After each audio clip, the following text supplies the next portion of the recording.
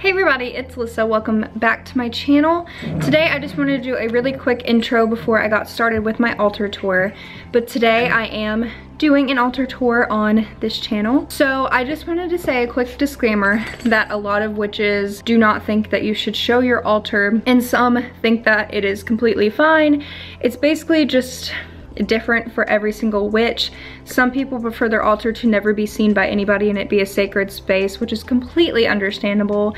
And some people want their altar to be open and give other people ideas on what they could use on their altar. So that is what I'm showing you guys today. My altar is a place where I just do my tarot card readings, and I do a couple spells every once in a while. I haven't really delved too much into the whole spell type things yet, but I do a lot of tarot readings on there, and that's pretty much it. I'm not Wiccan, I'm not pagan, so I don't use it to give offerings to any types of god or goddesses or anything like that. It's just a place where I just do my peaceful tarot readings and a place where I just feel safe and protected. So I wanted to show you guys what my altar looks like, because personally I just feel like it's not too big of a deal to show other people my altar and kind of give you beginner witches an idea of what you want to put on there. And altars, you can put literally anything you like on it. It doesn't have to be like anybody else's altar. You can make it your own. You can literally put anything that you like. I know some people who just find like little statues at thrift stores and just put different statues of different things. Some people put their favorite flowers on there. It's literally up to you what you want to put on there. So this video is just giving you an idea of things that you might want to do.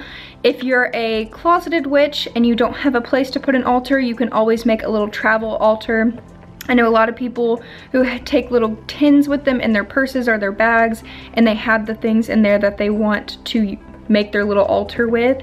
There's so many different types, but mine is just happens to be in my room, and it's a permanent altar because I have the space for it. So I'm gonna quit talking now and I'm gonna get on to the tour. Okay, to get started, my altar is in my bedroom on my dresser right here. This is what my bedroom looks like. I have it kind of over here by itself. The only person who ever comes in my bedroom is my boyfriend, and he's the only one who has really been around it. So it's very peaceful.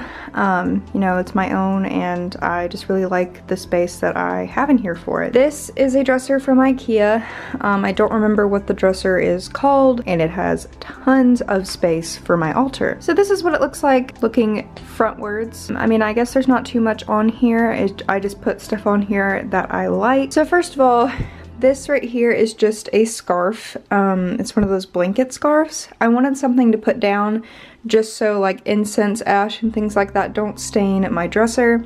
And I had this scarf in my closet because I don't wear them, and it looked nice, so I put it down. You don't need anything fancy really to put underneath your altar. A lot of people like to do like different types of cloths and things. I just ended up using a scarf. So starting over here, this is where I burn my incense. So I have this cool little like incense waterfall thing. I have a cone on it right now, and when the incense cone burns, the smoke goes in here and here and here, and it kind of looks like a little waterfall. It's like $5 at Walmart. Pretty cool. I just got it because I wanted something to be able to burn my cones on, and this was the only thing I could find. And then I got this at Walmart as well. It's just like a $1 incense burner.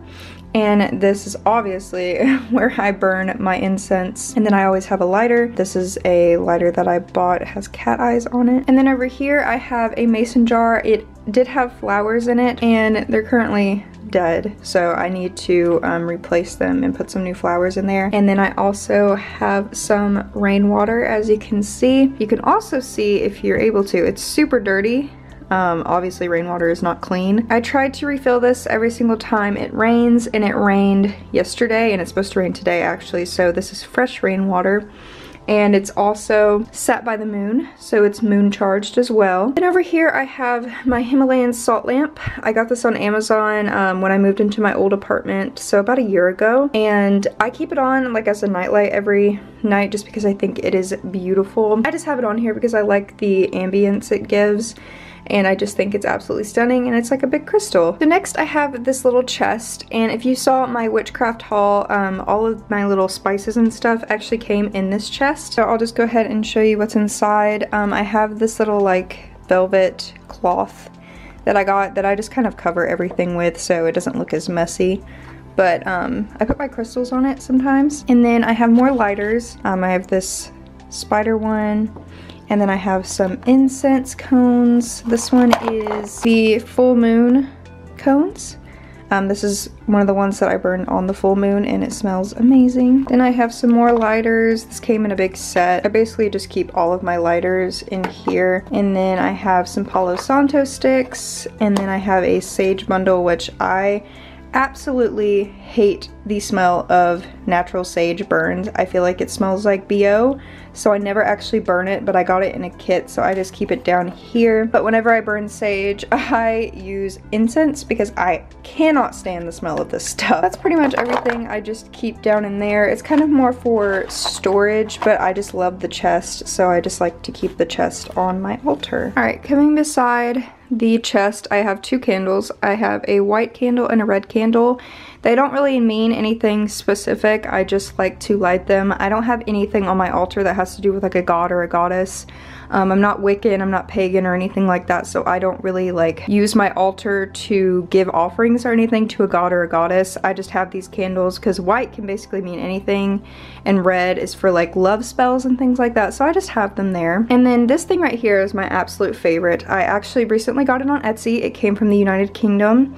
It's handmade, it's beautiful, and that's where I keep most of my stuff on it, and I absolutely love it. So up here I have all of my spices. Let's see, I have some licorice root, St. John's wort, jasmine flowers, lavender buds, mugwort herbs. I have a lot of different things in here that I got off of Etsy as well, and I just keep them all up here. I've used the red rose petals and the lavender flowers a lot in many different bath rituals that I've done. And then going down one more, I have some oils. So I have frankincense, rosemary, bergamot, vanilla, lavender, and patchouli.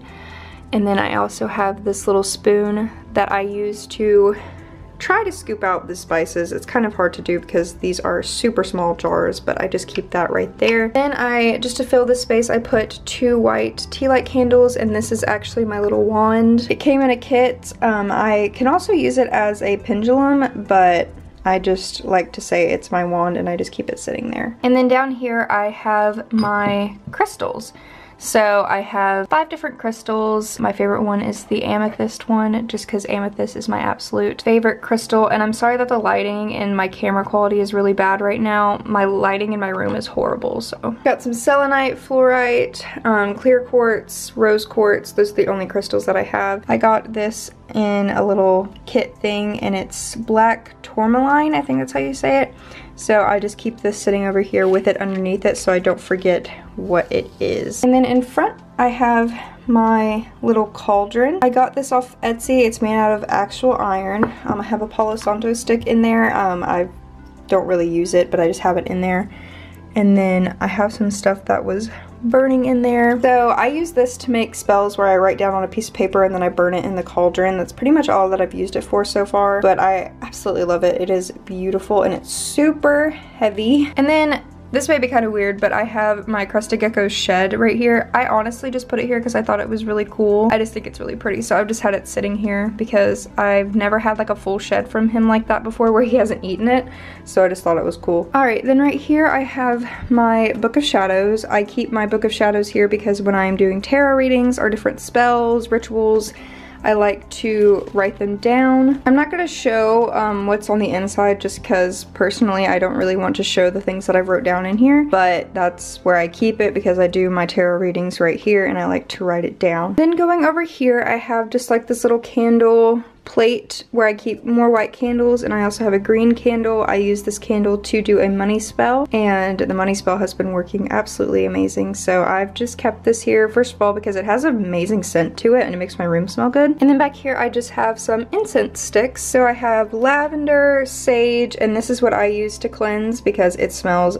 amazing. And I have frankincense, which I love the smell of, and then black cherry. And then in here I actually have more incense, and it's just dragon's blood cones and sticks because that's what came in this little box. I got it from Walmart. It's just tons of dragon's blood. Then I have this little pouch. I keep it here because when I do certain spells, it's good to put them in a pouch and kind of tie it up and carry it around with you.